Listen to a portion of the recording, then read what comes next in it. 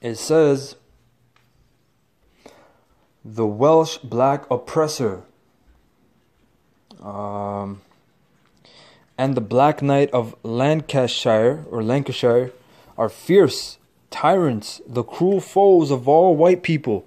At a later date, when the whites were gaining the ascendancy and the blacks were cut up into straggling bands of lurking like the black Morrow of Galloway in solitary dens and forest shades, out of which they issued by night, intent on murder and rapine.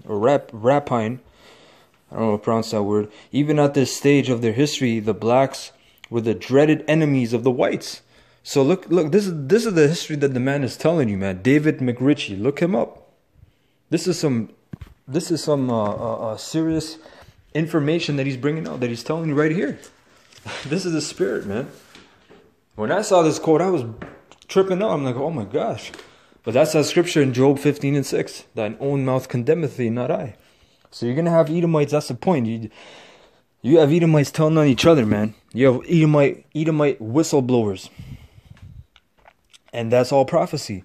We know that all of Edomites, Caucasians, you're the devil. But the Spirit of the Most High is put on certain of you to whistleblow and tell the truth. That's why in Jeremiah, or I believe Isaiah 19, right? It says the Most High has set the Egyptian against the Egyptian, modern day America. You know, you have people, Edomites for Trump, Edomites against Trump, you know, and the list goes on. It says,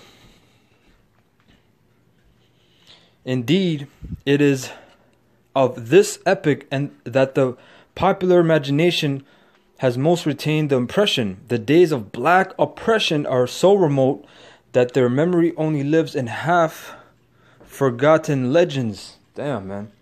Not the time when the black castles were owned by another race. All the black castles, all those castles, man, that you see, you know, you can get a book, maybe online still, because I remember the PDF was on there. You got to research, man.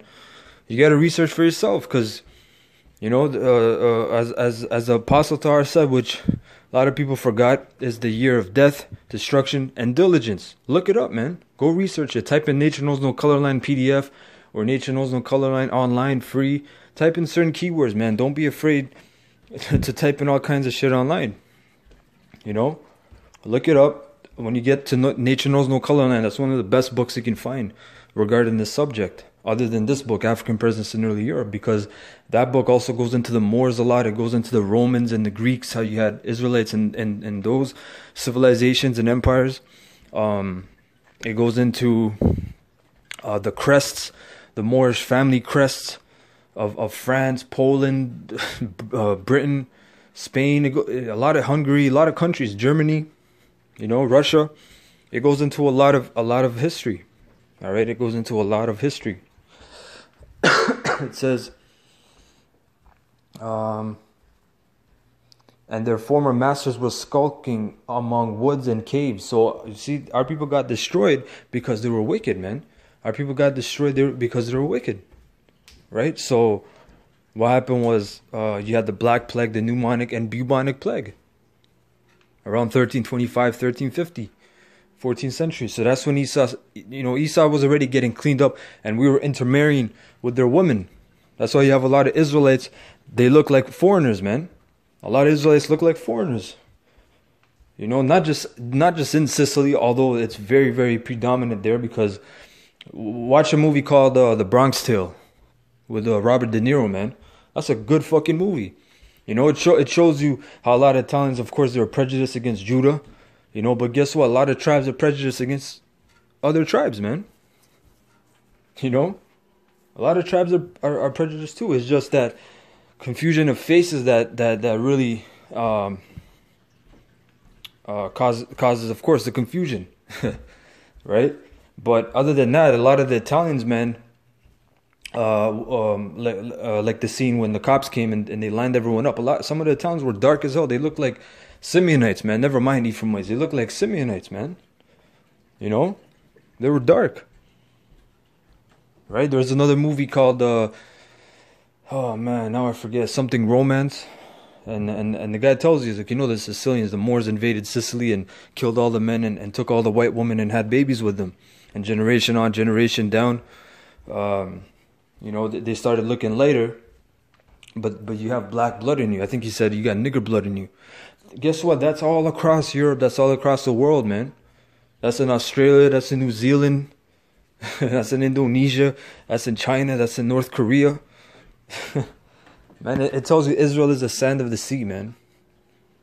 Right? Go to the beach and pick up a handful of sand and just count that. Try to count it. You can't. So it says,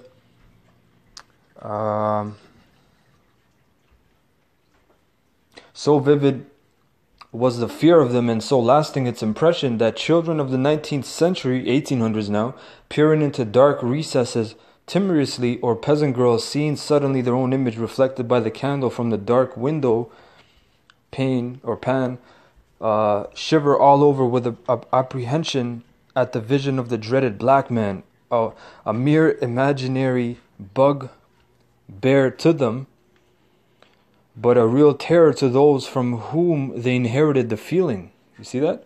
Thus we see some of the memories of the blacks of early Britain. Ultimately, perhaps inevitably, the original antagonisms began to soften and amalgamation of sorts took place. And this is, I guess, a quote again. But the traces of our black ancestry are visibly existent in 100 surnames. Some of these denote complexion, others do so, but indirectly. See that? Indirectly. The first class includes a great many. There are the clans of Ruari, a Dougal, spelled Doob, Gel, or Black Stranger, in their own genealogy. There are all the varieties of Dub, which is black, such as Duff, Dow, Macduff, and others. There are Dons, Cars, and Dargs, with their equivalent Duns, Browns, Greys, and Blacks. All these are color names showing a black or tawny ancestor. Tawny, just another word for dark skin. So also is the name of Dub Glass, literally black swarthy, and that of Murray with its kindred forms of more and more, which more, right? Other recollections of the blacks may be seen in the topography of Britain, for I think it will be found.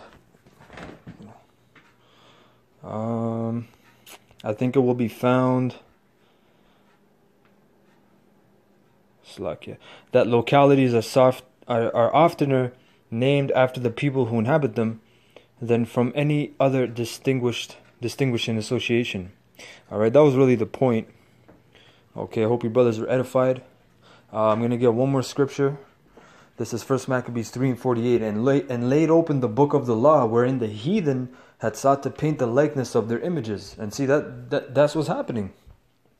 Or that's what happened. Better yet, because what you had was, what is the book of the law? It's the Bible, the whole Bible in its totality, right? So these devils, what they did during the Renaissance, again, Renaissance meaning rebirth, right? Or born again, right? And what happened was these devil painted all the images, and not just the images, man. Even just telling the stories differently, miswording things, making new Bible versions. That's all of painting the likeness of their images. And another way they did it was painting over the images of the original families of Europe. All right. So again, I hope you brothers are edified.